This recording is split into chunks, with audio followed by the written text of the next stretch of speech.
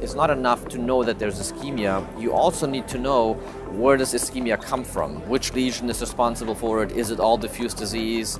Is it tandem lesions? Which are the ones you need to treat? Which are the ones you can leave alone? This is really critical information for the interventional cardiologist to be able to plan the procedure. So we're good in making the decision, is there ischemia or not? We're not so good in planning the procedure. And by using these tools, IFR pullback and also sync vision, which is the co-registration to the angiogram, we can transform how we do PCI and really zone in on those areas that need to be treated and plan the procedure better and get, I think, better results in the future.